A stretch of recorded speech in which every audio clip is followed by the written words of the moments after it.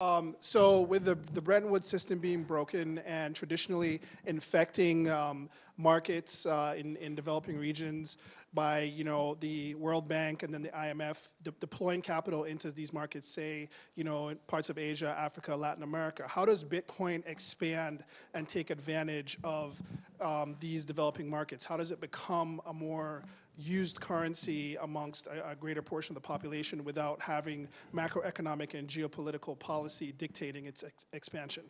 That's a great question. The simple answer is through the people in this room. And so the people who can code, Bitcoin's user interfaces suck. Some of the security implementations suck. The documentation sucks.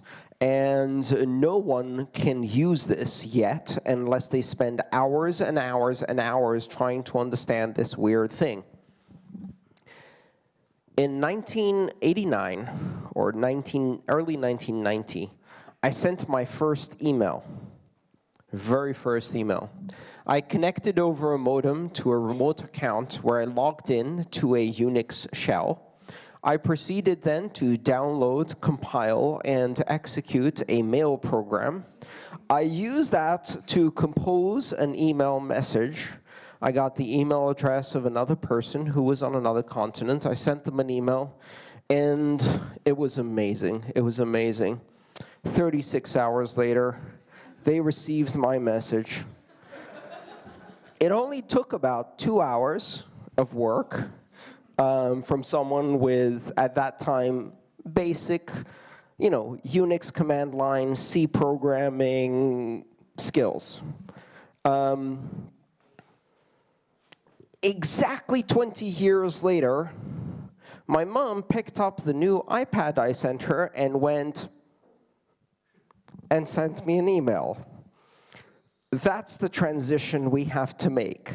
Today, Bitcoin is like being thrown into the bowels of Unix, and nothing makes sense. And all of the words don't mean what they actually do. And none of the interfaces are polished or usable, and you do something and it does the exact opposite of what you expected. It's almost impossible for individuals to secure their own Bitcoin well, because it's bloody difficult, right? And we're seeing change. We're seeing new devices, new user interfaces. When I first joined Bitcoin, there was one wallet. And we didn't even call it Core then. We just called it Bitcoin. When we get to the point where my mom can use Bitcoin, we're beginning to win. And so that should be your goal if you're a developer, designer, a user interface designer, a documentation person.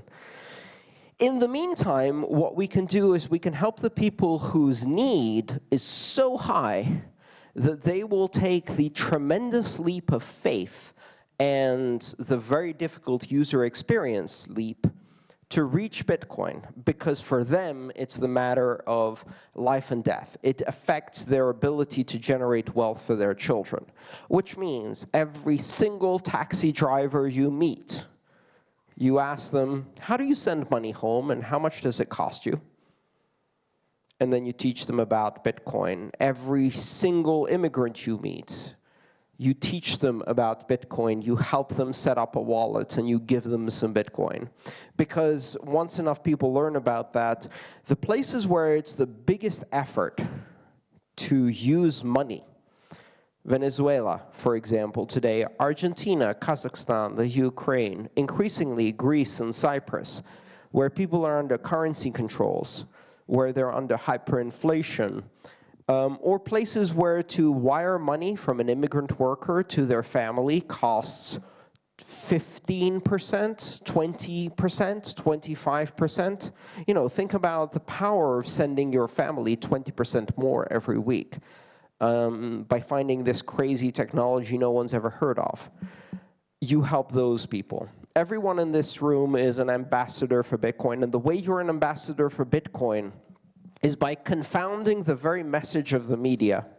The media says that Bitcoin is only used by terrorists, pedophiles, drug dealers, and pornographers.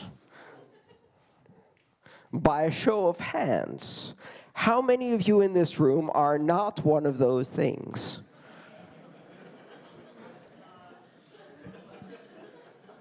When the media sells that message and the average person goes out and they meet someone and they are a Bitcoin-using dentist or a Bitcoin-using interior designer or a Bitcoin-using architect or a Bitcoin-using taxi driver, the person they meet goes, hang on a second, I thought y'all were terrorists. Right? And you break that opinion. Also, they then go, wasn't Bitcoin dead like 3 months ago? Wasn't the CEO arrested in Japan? I thought I read something about that. So confound expectations, be an ambassador, teach people how to use it, give them a small amount of Bitcoin. Don't explain, help them experience, and we move forward.